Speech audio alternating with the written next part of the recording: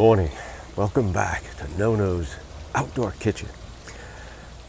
Today's video, I'm going to be taking you through my process of putting together my Neapolitan style pizza dough, and we'll finish up with making a few pies.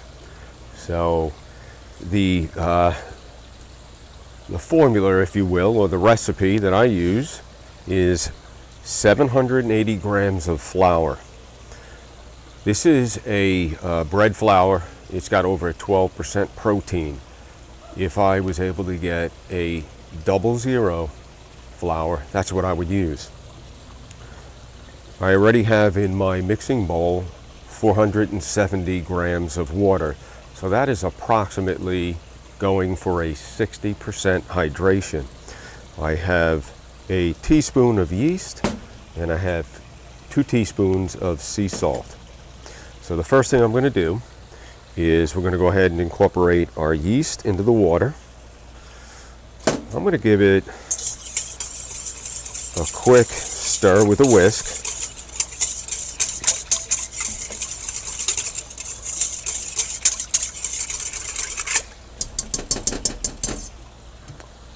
Now we're going to add in our flour. Okay.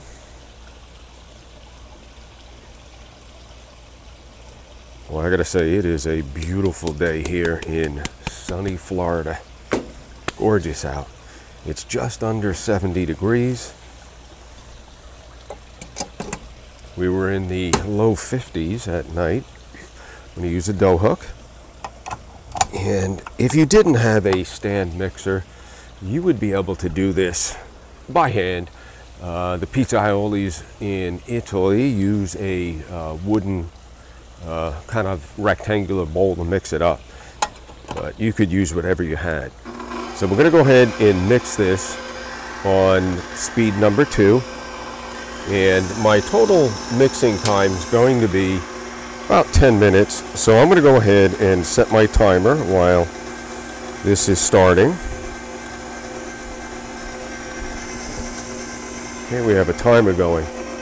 Now I'm going to add in my 2 teaspoons of sea salt as soon as I see the water being absorbed by the flour. I haven't done this outside before, so it's interesting to see there's a little bit of a wind and you can see the flour starting to come out a little bit. All right, I'm going to put in my sea salt. I'm going to do it a little at a time. You could use Himalayan salt if you like. In my pizza, I like to use a really good quality sea salt. Well, that's it. Salt's in. Now, as I said, I'm going to let this mix 10 minutes, and then I'll take it out and I'll put some flour down on my surface and I'll hand knead it anywhere from 5 to 10 minutes. Okay. Well, Primo, he wanted to say hello to everybody. We're right at the 9-minute mark. So, what'd you do yesterday, Primo, huh? You had your teeth cleaned? The vet said he should take it easy. This morning, we're watching a little TV, having a little cappuccino, and he grabs a bone and I had to chase him around the house. So much for taking it easy.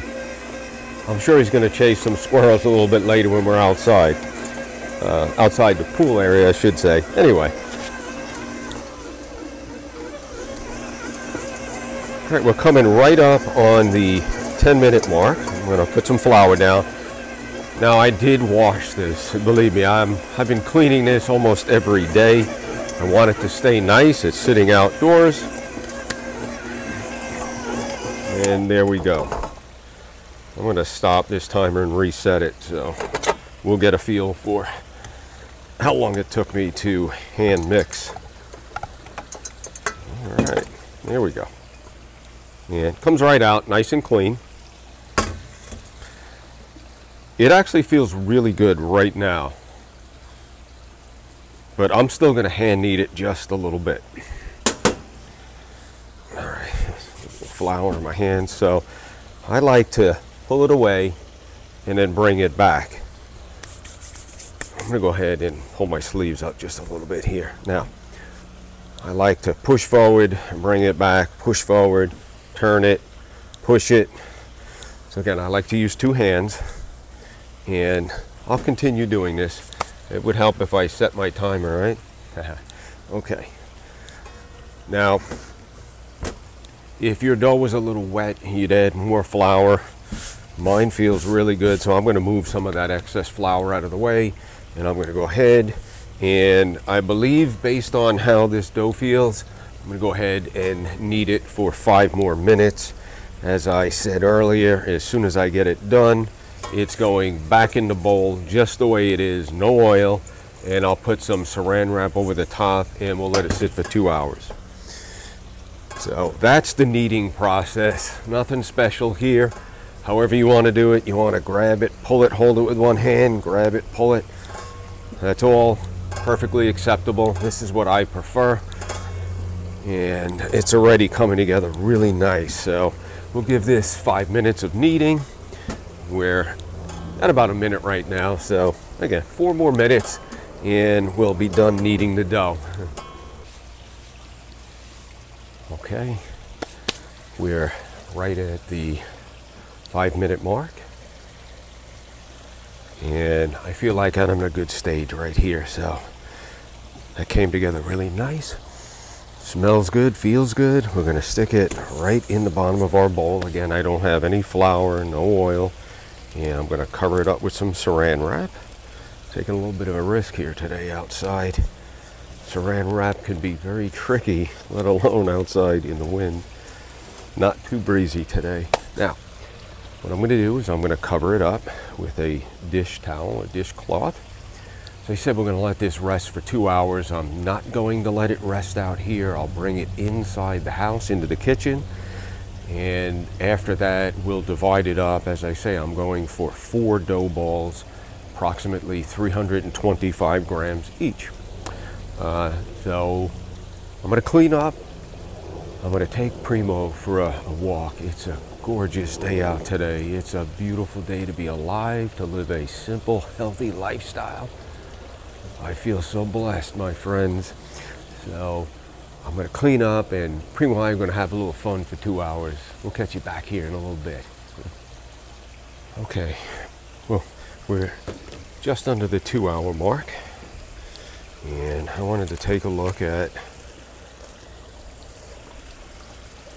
the dough, see how it's coming along. Hopefully you can see that there.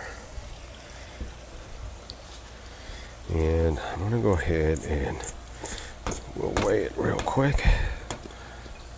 Where we're coming in at. It's a nice yeasty smell. Okay, we're at 0. So we're at 1258. That's going to put me right at about 325.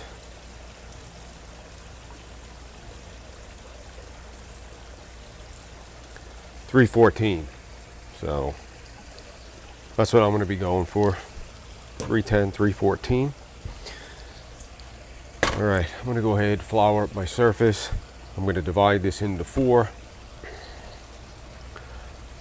Okay, 3 dough balls have been made. I had a couple in at 312, 318, so we're close enough. I wouldn't get hung up on everything being exact. So what I like to do is roll a little bit. I'm going to bring it all in, and I'm going to pinch it, and I'm going to just give it a little spin like that. We'll turn it over. And we'll make sure we have a nice shape. Okay, that's about all there is. Now, these containers I have, they work great, but sometimes it can be difficult to get the dough ball out. So I like to take a piece of saran wrap. That's optional, I should say. And I'll place my dough ball in there. And I'll stack it up. And it comes with a lid. I'll stack them too high in my fridge. As I say, I opted for 4 dough balls. They're going to sit out another 2 hours, then into the fridge. while they're resting, I'll finish cleaning up. Now, as I said at the beginning of the video, excuse me, probably Saturday is when I'm going to be cooking the pizzas. One of them, I'm going to put some sauteed broccoli rabe on. I'm growing some organic broccoli rabe. It's doing really well, so we're eating a lot of broccoli rabe. So anyway, one pizza will have some broccoli rabe on it. What I'll do, probably Thursday, I'll meet you all back here at the outdoor kitchen and I'll show you how I make my pizza sauce. Welcome back to the outdoor kitchen. As promised, we're making our tomato sauce for the pizza. So today is Friday. Tomorrow I plan on cooking the pizza. So I've got a 28-ounce can of organic tomatoes. These are a San Marzano style, and they're grown in California. I've got 1 teaspoon of sea salt. I have a teaspoon of black pepper, freshly ground. And now, boy, does that smell good. Some fresh organic basil. Now, I had to ride down to my son's house. It's about a 1 mile round trip. But there's no substituting fresh basil. So if you can get your hands on some, it's only going to make your sauce that much better. Again, with a Neapolitan style pizza, you should be able to taste the different ingredients from the dough to the tomatoes, the basil, the mozzarella. It's a very simple, but what I'll say, sophisticated pizza. So again, we'll get this basil in, and then we're just going to hit it with the immersion blender, and that's it. Now, the reason why I'm doing this today is I want these flavors to have a chance to marry. So we'll give it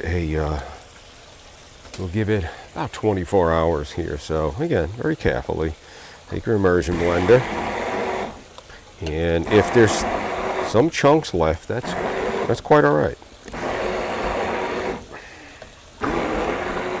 Again, this is a rustic pizza. Think about the history of a Neapolitan style pizza. It's not a modern day pizza by any means. So when this was first created, most of this was probably done by hand. And let's just see where we're at. I think that's it.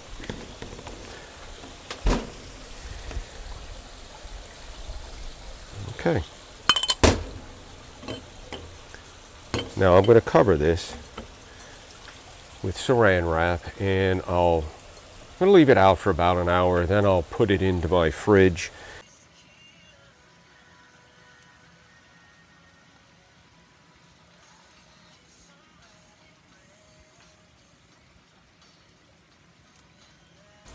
Welcome back. Here we are. It's Saturday, November 7th. My oven is almost up to temperature. In just a minute, we'll get the hot coals over to the left side, and I'll go ahead and make my first pizza. Going to be a margarita. This is a little hot. I'm going to have to keep an eye on this temperature here to see if I need to put something down. So anyway, I'm excited. Oh, the heat coming off here. Okay, let's go and make our second pizza. The first one, again, due to the oven really getting to the proper temperature, I probably rushed a little bit. I did have some audio difficulty, if I'm being honest, so everything I did making that first pizza, there was no audio. We're at 670 on the deck temperature, so it's still nice and hot. I have put some more wood onto my fire. Again, we talked about the saran wrap. It just helps when I'm using these types of containers. It can be very difficult to get them out due to the shape and the dough ball. by the time it's done rising, it expands to almost the size. So that just helps me get it out and keep that nice round shape, as I was talking about earlier. I think that's really important to making a good pizza. So that's one of my tricks. I do have larger containers when I'm making a lot more pizza. I'll use those, and I don't have to use any saran wrap then. So we'll go ahead, stretch this out once again.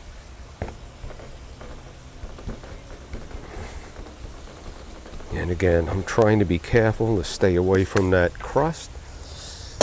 That there.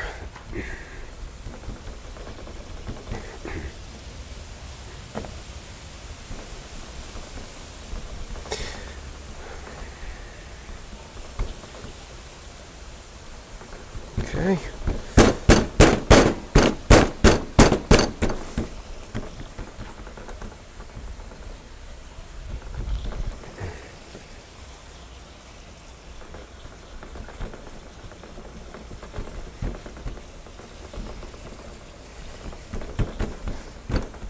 Again, I typically shoot for a 10 to 12 inch pizza.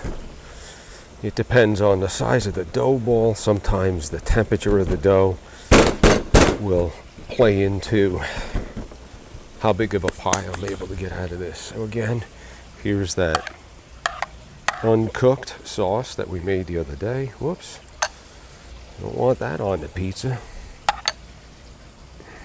Just a little bit more. Okay, so typically 2 spoonfuls is what I generally use. And you know, again, this is, you have to enjoy what you're doing with your pizza, and don't get too serious about the shape of your pizza. The only thing that matters is how good does it taste. So again, I typically 2 spoonfuls, and I try and keep some away from the middle. This one, I'm not going to put any basil, and the reason for that is this is going to be the pizza that I put the broccoli rabe on. So this morning, my grandson Giovanni and my granddaughter Rachel, they were out in my garden helping me harvest this, and well, I had to tell you, that's a great joy when you have your grandkids out there. And Giovanni actually helped me saute this, so he's learning how to cook. He's going to be a fine chef one day, I can tell you that right now. So again, not too much, right? This type of pizza, you shouldn't be overwhelmed with any one ingredient. It's about a balance of flavors. All right, so that's some hot Italian sausage sauteed with garlic, a little sea salt, and white wine to help it reduce on down. I'm just picking out some broccoli rabe now. I didn't think that through, did I? I do have a napkin right here. Okay. Trying to keep my hands clean. Okay, so that's enough of the broccoli rabe. Put that right there. Now again, Pecorino Romano. I'm going to hit it with some Pecorino Romano. This is, as I said earlier, my favorite cheese. I could stop right here and I'd be very happy. Wow, we are a very windy day today. How's my fire doing? Looking good. So I've got a flame going over the dome. We'll go ahead and let's see, we'll stop there. All right, there's my mutts. So I'm thirsty. Okay, let me go ahead and bring this over here just a little bit.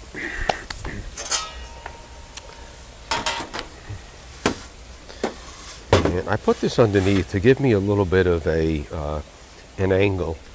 It helps when I go to load the pizza on. And again, I got to put a little bit extra flour today only because it's warm out and I don't want this to stick. So I can shake some off. That's the beauty of having the peel that has the slots in the bottom. So from here, we're going to grab it and slide it right on. And once I get it on here, I'll try and reshape it and get it to as close to a 12-inch pie as I can. And that's ideally what I'd like to have, is a 12-inch pizza. Okay. That's all right. Now, let's put the mutts on. Just move just a little bit. Okay. I like to place my cheese.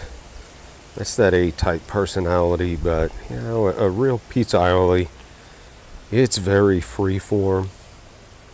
So get as creative as you like.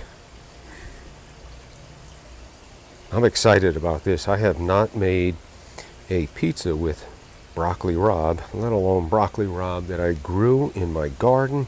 This is organic. I am super excited about this pizza. All right, I'm gonna hit it with some olive oil. Working our way right into the center. And I gotta say, this fire is hot.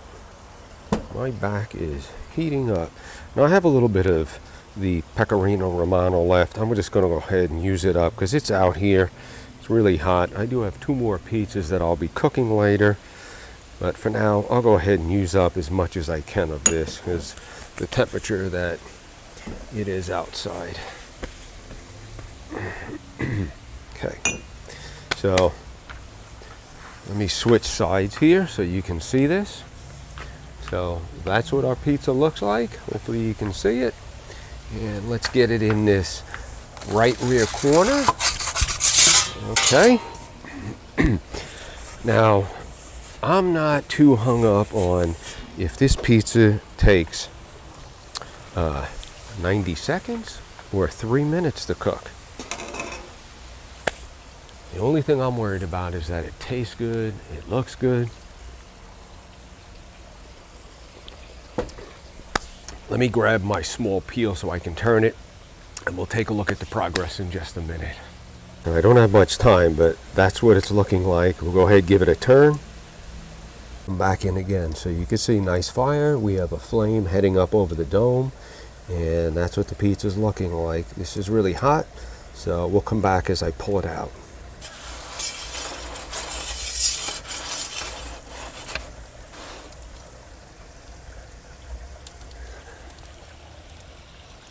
Okay, there we go.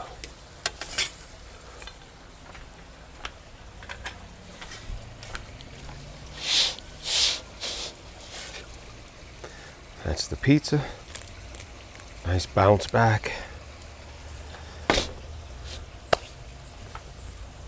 I've got 2 more to cook up, but first I'm going to grab my cutter and I'm going to give this a sample. I cannot wait. Well, as luck would have it, I can't find my pizza cutter. I don't know what Nonna did. This sounds like a setup. All right, let me get this out of the way.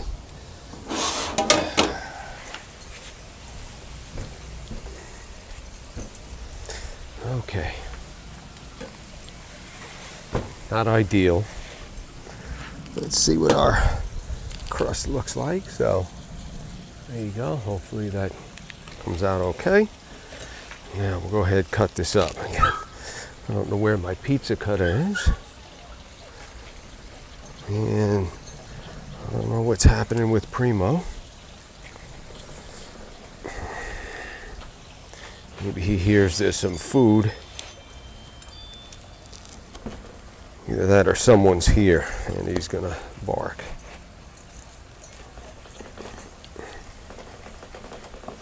Okay, so not ideal. Now, I'm hungry, so I'm going in for a double.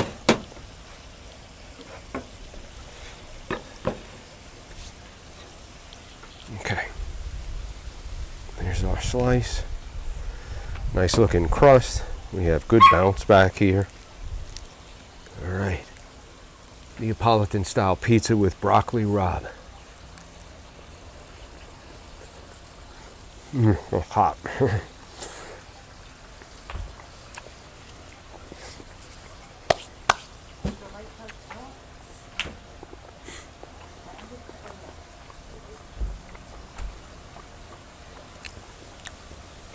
My family wants to get after this pizza. Stacy, Nonna, was just asking if they can come out and have some. I'm like, no. I don't know that I want to share this one. Okay. This might be my new favorite. One of the pizzas that I really like is just some sauce, the pecorino romano, maybe a little basil. We'll save it for breakfast. We'll do an egg sunny side up with the yolk still soft and put that over a slice. It's excellent.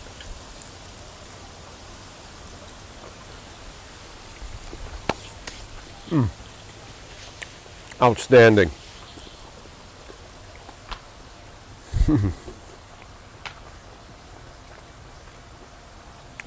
You know, I grew up on New York style pizza. It ain't got nothing on this. And especially when you're growing organic broccoli rabe and it's right on your pizza in an oven you built, doesn't get any better. All right, we'll see you next time back at Nonno's Outdoor Kitchen. Thanks for watching.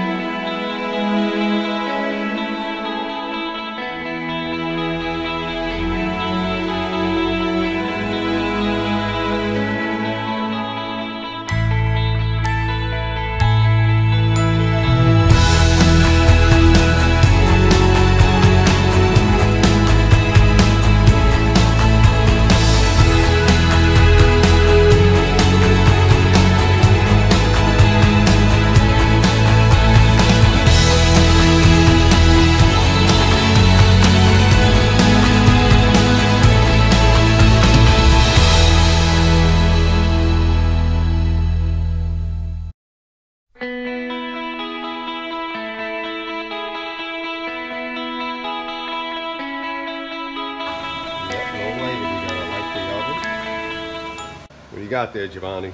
Broccoli rabe? Yes. What do you think? Explosive, amazing. Oh, wow. Well, good job cooking it up, buddy. This is for the pizza later. You're watching Cooking with Giovanni.